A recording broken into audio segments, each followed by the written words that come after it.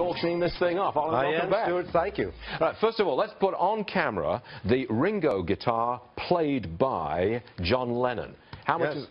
there, we're trying to get in on it. Is that the one in the middle there? It is. That's it. It looks like an acoustic, actually. Yes. Right, it is. How much do you think you're going to get for it? This is a $50,000 or $60,000 guitar.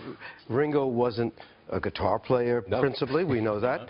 And had this been John Lennon's, it would have brought much more. We sold Jerry Garcia's guitars for $1 million apiece because he was identified with them. Okay, so it's attached to the Beatles, roughly $50,000. Right. The next one you've got is Van Halen's guitar. Yep. Eddie Van Halen had these unique design guitars. This one, he appeared on television playing.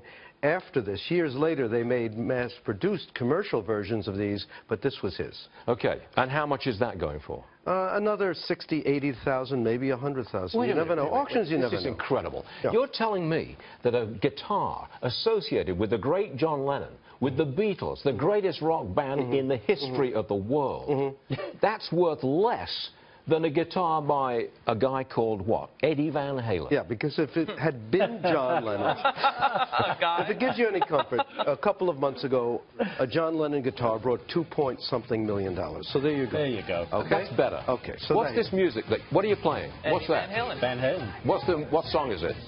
Panama. Panama? Yeah, it's Panama. It's a great song. You ever heard this? I'm not listening. You know I'm right. You know I'm right. All right. Now, so listen to this pair of guitars.